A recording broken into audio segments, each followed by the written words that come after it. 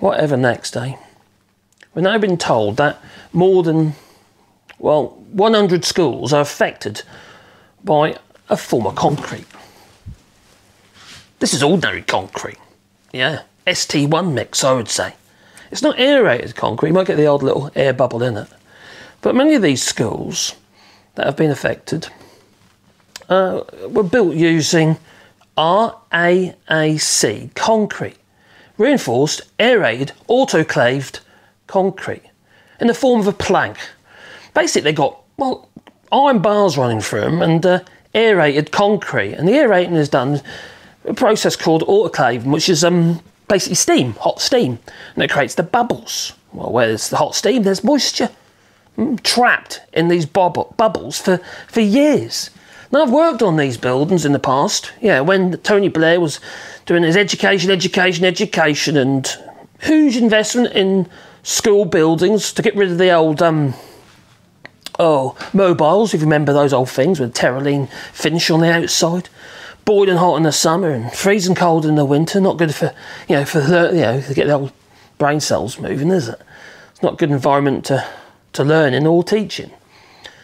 Now, crikey, the things I had to do with this flipping RAAC concrete, just from cutting a hole in it. It's like baking powder, it was. It was rubbish. You might get one bit, it was okay. You also get a situation where you'd find that there's no iron bars in the ends of the planks of the RAAC concrete. Structurally, that's not great, is it? When it's sitting on top of a wall to support itself. Well, actually, the roof. Now, if you don't know what RAAC concrete was used for, it was often used to create these long, well, concrete planks, aerated concrete planks. And they'd be inserted between beams and what have you. And sometimes they'd be just like tongue grooved together. Now, they had their uses, what have you. They seemed like a great material at the time. But even at the time, their lifespan was only 30 yees. That's the official lifespan of this material. 30 years? Well, you do all that kind of construction for 30 years life? For a whole roof? Yeah, obviously it's a flat roof, you see. That'll be rubber coated, there'll be maybe metal or torch on felt or whatever it might be. Resin bonded, I don't know, fiberglass, whatever. Unfortunately, this stuff breaks down over a period of time. Now, concrete is known to well, they say it lives for about 50 odd years, and well, I say lives, it lasts 50 years and it starts breaking down, if not before. Aerated concrete is worse than that. Like I say, it's moisture trapped in the bubbles, which breaks down the concrete, but also breaks down and causes, like a concrete cancer, where the actual iron bars inside the concrete, they corrode and they expand, they blow the surface of the concrete, and it just becomes crumbly over a period of time. Now think of an aero bar. You know the aero bar, is it Roundtree's aero bar? Mint and orange and chocolate flavour? Well, that's what it's like inside. You have less aggregate, like you got in this piece of concrete here. There's a huge amount of large aggregate. With aerated concrete, the aggregate is much smaller. And it's so you've got a loss of strength there. Now, you could argue that the aerated concrete was great in the sense of environmental, because there's about half the volume in there. There's a lot less volume. So a lot less movement of the materials and what have you. It's a lot lighter, so you get more on the lorry, etc., etc., etc., because they're basically prefabricated panels. But this RAAC concrete isn't like pre-stressed concrete in the UK. Now, or anywhere, in fact, because pre-stressed concrete would be a piece of concrete like that. But when they say it's pre-stressed, the reinforcing bars would be pulled and stretched between 2 points. The cast steel, the shutting around all the reinforcing rods, and then you'd pour it, and then once it's all gone off, you then release the iron. The stress on either end of the iron. Like the pre-stressed concrete lintels you can buy in the UK quite cheap. They're all done like that. Got a lot of strength in them, you see, because they're constantly pulling all the time inside the concrete, holding it together. But not with this stuff. There's very little strength in not this stuff, because it's just a piece of concrete, but aerated concrete. Now, when I was working on this stuff, let's say cutting in skylights and stuff like that, it's ridiculous. We shouldn't just leave it alone unless you can provide it with support. Now, they're telling us it's just schools. It's not just the schools. No. have been affected by this. Now, I've worked on all sorts of buildings that got RAAC concrete in it. It's been about for a long time. It's, oh my God, when was it now? 1950s or 1960s through to the 80s. They realised that it ain't such a great material after all. Otherwise, we'd still be using it. Now, I would argue the opposite. I'd say it is a great material used in a different way. I wouldn't use it structurally. No. Never use RAAC concrete or any aerated concrete structurally. But for mass, for volume, if you need volume, it's a great material. Why not? You know? But not above your flipping heads. No, we're going to fall on your blooming heads. Are stupid. You end up like a bridge down in flipping Italy. Georgia, or wherever it was in Italy. This is madness. The thing is, the government's saying, oh, we didn't know. That's a lie. That's a blatant flipping lie. The product, 30 years life. Unlike this stuff, which lasts a darn sight longer. So you knew that. And it's now been 50 odd years. This stuff has been in use. Surprised it's lasted that long. And now it's starting to break down. And for any government to say, you know, Gillian Keegan, whatever her name is, you know, the health secretary, the education secretary, to say that it's oh, we didn't know about it, it's bollocks. Absolute bollocks. Now, the Queen Elizabeth Hospital in King's Lynn, the one that's held up with all those acro props, has been looked at for several years. Why are they there, the acro props? It's because the roof was built using RAAC planks. Reinforced, autoclaved, aerated concrete planks on the roof. Now, we still use concrete for the roofs of certain buildings. Well, we have an extension even in the UK. You want a concrete roof on an extension, you use a thing called block and beam. But you'd be using solid blocks, just ordinary concrete blocks, quite often, that we'd use just to build your walls. They just basically, you've got these pre-stressed joists, and you drop all the blocks in between, and then you might put a concrete on top of that, screed on top of that. Or maybe not. But now, we've got a bit of a situation, because it's not just the flipping schools. No. We've probably got tens of thousands of these systems in place in the UK. It's been used in office blocks, it's been used in schools, and it's been used in hospitals and many other government buildings. It was a very common building practice back in the 60s and 70s. It really was. Now, my dad pointed this stuff out to me years ago.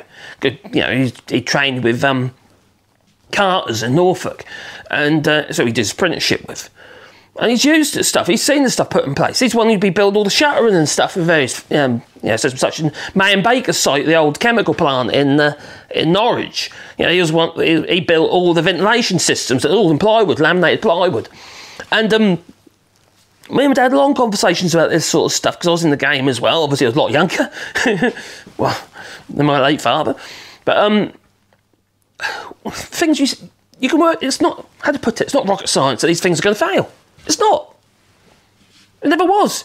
And for the government to say they didn't know about this stuff, it's been on the cards for donkey's years. In fact, back in 2015, they actually created a fund. I think it was about 15 billion. I don't think they spent it or used it, or it's probably just been brushed to one side. There's been a fund to support the buildings, government buildings built in this fashion. All they've done is, over the years, shh, don't tell anybody until there's a problem. Well, there was a problem. A school's roof collapsed. Luckily, it collapsed on the weekend, so nobody got killed. You know, it might be aerated concrete, but the stuff ain't fluffy and floats. No. It weighs a flipping bomb on your head. Kids' heads, fragile. I think anybody working in these buildings, especially now we've got to that period, obviously it's getting to a time now where these buildings are, well, they come to the end of their life. Okay, so what are we going to do then? What, rebuild them? No, we need to do remedial works now. The problem is when you do these remedial works, it's very dusty, very dirty, potentially asbestos problems there as well, health issues. The kids can't be in the building when you're doing that kind of work, or the hospitals can't obviously function either. No. See, this material is also very good in the hospitals because the autoclaving it actually sterilised the concrete. So there's no bacteria that trapped in the concrete. So it was good for that process. You know, don't be wrong, the material has its place, but structurally, no. Normally with construction work, if you're building beams and stuff like that, you do a thing called, you create you have moulds, all right? So the concrete comes in, and you pour your concrete, all right? And then that concrete's got to be passed for that beam, all right? This happened on the Man Baker site years ago. They built this beam. My dad was on the team doing all the shuttering and what have you, to build this big old, massive, great, huge concrete beams.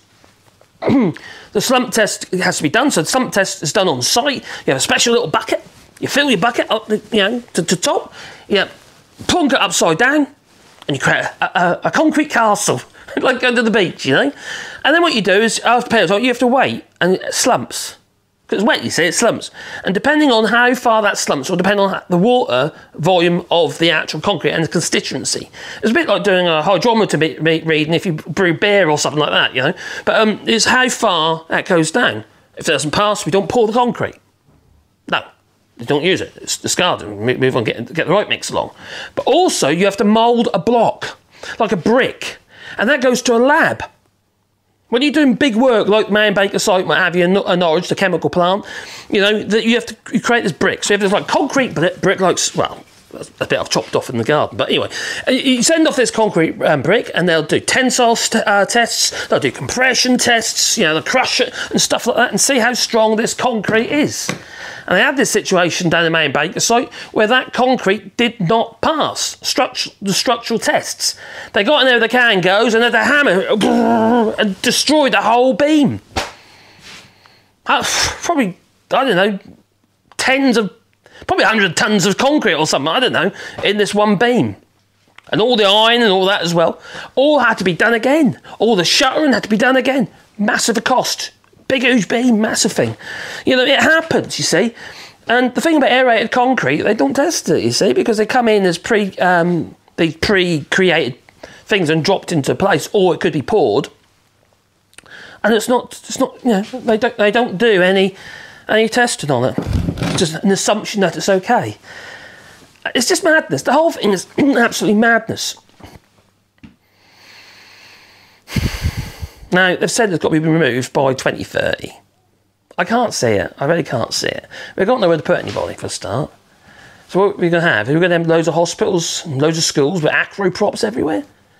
The stuff has either got to be completely removed, or you've got to do remedial work. If the concrete has already started breaking down, gone all crumbly and a bit shitty, well then you've got no choice. You have to at least remove it. There isn't really any remedial work you can do. It has to go. If it's in place and it's sound, but what they'll have to do is they'll have to do remedial work. Basically, they have to create some more structure or something to reinforce this concrete. Either way, whatever they do is going to be a huge cost. God's sake. They've known about this for flipping donkey's years. For decades they've known about this. At least 10 years, if not 20. And they did nothing. Nothing. It stated that they had a 30-year life. Not 50, 30-year life. Well, back in, oh, crikey. Was it? Started monitoring it. They only started monitoring it in 2018. That's it, when in 2018 they started monitoring this concrete. They didn't do a very good job, did they? Not when that school's roof collapsed. I just find the whole thing painful. We had a period of time when Tony Blair was in government. You might love him or you might hate him, but, oh, he's war criminal and stuff like that. But as far as the schools are concerned, a massive amount of funding went into schools. You must remember all those old mobiles that just put there because of Tories and obviously the growing capacity of the schools. They got rid of them all. Also the toilet blocks and what have you, they all changed, and massive amount of money was spent. New schools were built. But not under these Tories. No. The Conservative Party, all they've done is destroy every flipping thing. And it's painful. The real pain is the fact that people voted for them. What does it say about those who did? Especially back in 2019, you had a choice then, you know. You didn't have to vote for Boris Johnson, make things shit, like, yeah, downside worse. See, that's what concrete is supposed to look like. It's not supposed to be full of airs. You might see it full of airs, a few little air pockets in it, but that's not a bad bit of concrete, you know. That's not structural concrete, but it's, you know, it's solid. You know, that's probably, God knows how many years old. How long have I been there before? So I wouldn't be surprised that's over to 20, 30 years old. There's density in it. It's got density. Now, I'm not a lover of concrete. I'm a bit of an old traditionalist. I love proper natural materials, but I do appreciate in modern days it's not possible to build like that anymore. You know, with huge mass, it's got to be shifted from point A to point B, whether it be stone or stuff like that, or, you know, it's just, we should be looking differently, you see, looking at things differently. Build out of cedar. Grows quick and fast and strong and it's pest resistant. That's it. Build everything out of cedar and it would look absolutely beautiful. Anyway, you tell me. Maybe you've worked on buildings like this, because I have, and I've seen it so many times, because I used to do contracts, you see, with for the councils, what have you, and building regulation approval. Not approved, so planning, yeah, building regulation. We used to have to do a lot of remedial works, you see. Not on the schools, we did it on houses and stuff, like underpinning and stuff like that, but I don't know. It's just a flipping mess. They reckon buildings are bad in France. You're kidding, aren't you? No. Blimey. Anyway, you tell me, please leave in the comments down below. Have you worked on these kind of buildings? Have you, you know, are you worried about your child's safety? Are you worried of laying there in bed, maybe? Maybe you've got to go to the hospital, you have an operation, some sort of procedure that you probably waited 3 years for, you know, to get your appointment, and you're looking up at the blood-stained ceilings and I think, hang on, is that going to collapse on me anytime soon? Yeah, you tell me. Please leave it in the comments down below. I'll tell you something, broken Britain, eh, when you say. Ta-ta. Don't forget, people, that like button.